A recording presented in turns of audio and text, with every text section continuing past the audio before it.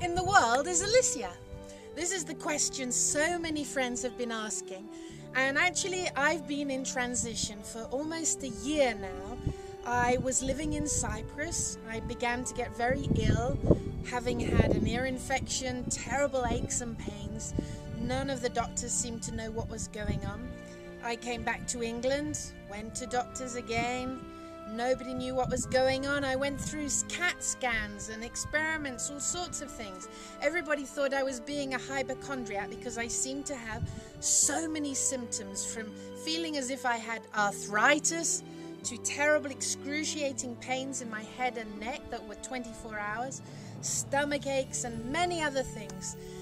Finally, I had a stroke of luck just this June, and this meant that I went into hospital. I literally had a stroke down my left side, and because of that stroke, as I call it, a stroke of luck, I had the MRI, the amazing scanning system that's able to look at all the soft tissue, and they realized and dived deeper into seeing that I had an awful lot more than just a stroke. So actually I got the tick-borne disease that many of you have heard of called Lyme's disease, and I know that it's a pretty big epidemic in the United States. It's much rarer in Europe, but who knows where we catch these things from. For a long time I felt as if something was either attacking me or eating away at me from inside, and finally I was so glad to get a diagnosis, and that actually gave me a motivation to really step up there.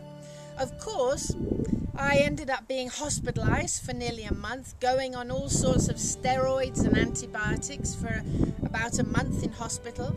And then when I was coming out, I wanted to find a way to really truly rehabilitate myself, as if I'd gone through this long transition and this transformation, and it was time to re-find myself, but almost in another way and another level. So I took the decision, as I was invited by wonderful Heart family, to come here to these very holy lands of New Mexico, known as the Land of Enchantment, and I've been on herbs and supplements, all sorts of things, building up my inner and outer stamina, because of course we always have to look at what was actually going on inside of me that perhaps created this situation. So for me, I feel as if I was going through a transition.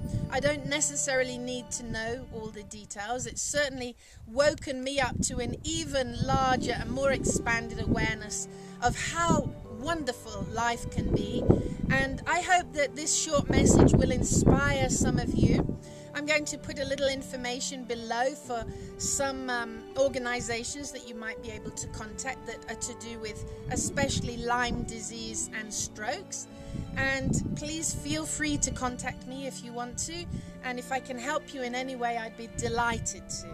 So here I am in the southeastern mountains. This is actually the Capitan Mountains in the background, and in a beautiful high desert at about 6,500 feet. So that is where I am at this moment in time.